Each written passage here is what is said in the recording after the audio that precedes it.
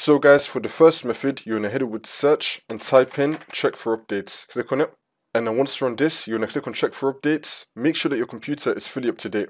For the second method, you're gonna head over to search again and type in Windows Security. Now you're gonna click on app settings.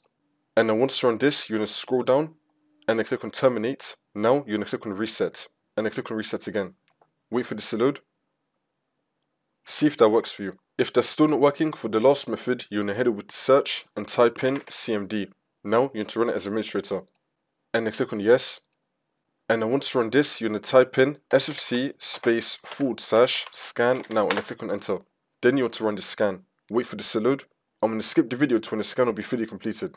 And then once that's been done, you now want to type in DISM /online /cleanup -image /restore health. Click on enter again. You now want to run this scan as well. Wait for this to load. And then once you complete both those scans, you just want to restart your computer and then the problem should be fixed.